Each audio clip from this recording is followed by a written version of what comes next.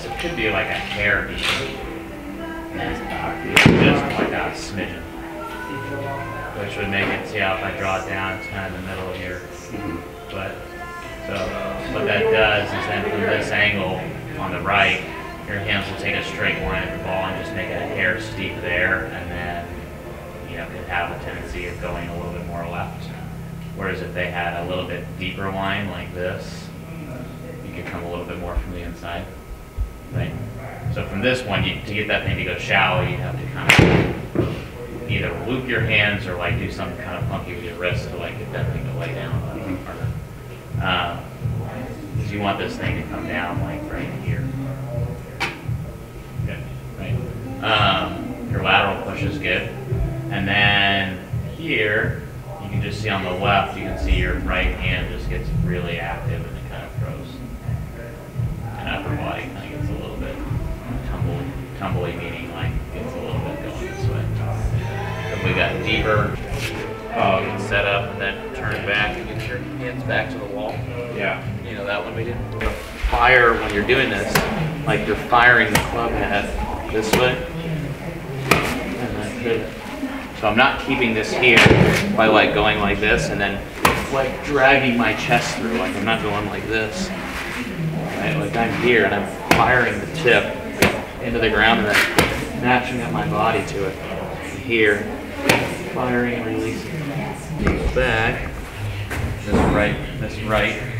That total golf trainer thing will stay right against your wrist. And you're coming down and like you're firing the head. And you're firing. Pivoting all the way up onto that right foot. There you go, right to there.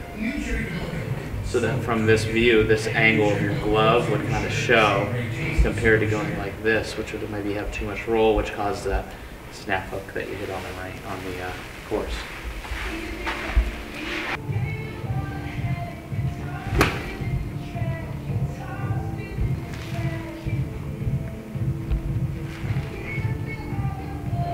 Fire the head and then match up the ball. There you go. That was way better. Good job. Okay.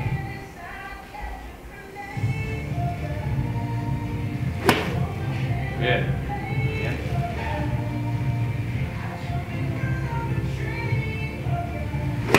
So if you go, that's why I kind of grip it at the end, but if you go here and then you really hinge it and then fire that head down. That way you've got the angle, you're releasing it and then you match it up back and then fire the head, go through.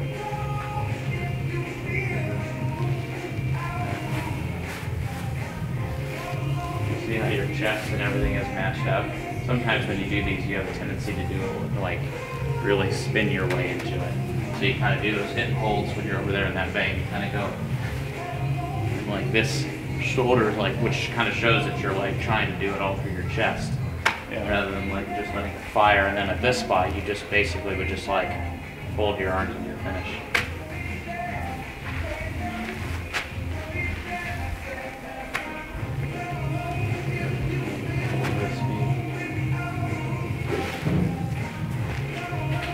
Creates like that soft finish rather than the one that's like this.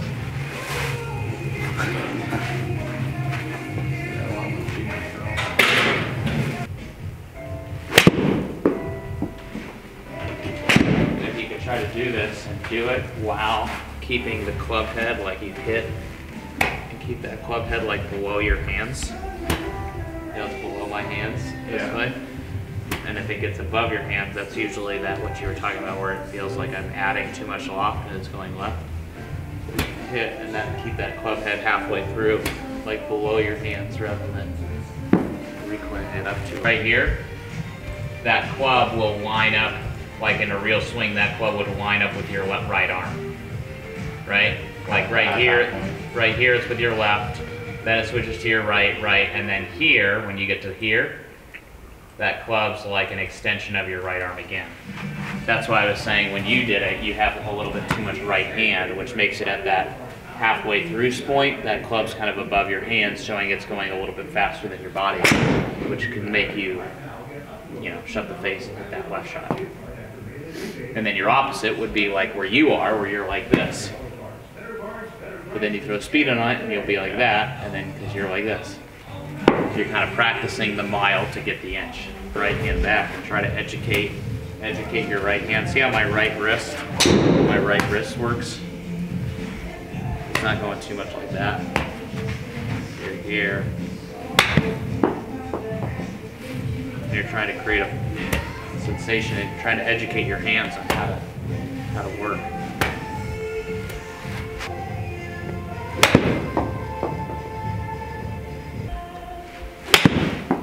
Slower, see how much it threw?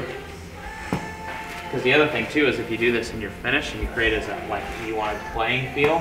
So if I go like this and then I fold up, it's almost like I'm like holding a tray of food on this side rather than going like this and throwing it too hard.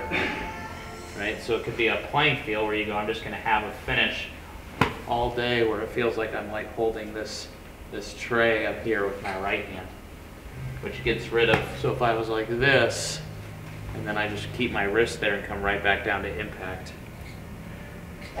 Whereas if you went like this and you dump the tray out and then I bring my hands back.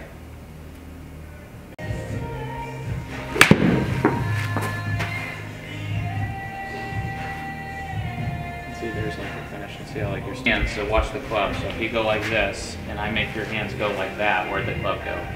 It went back, right? So if I go like this, the club goes that way, right? Yeah. The club and the grip work in opposite directions.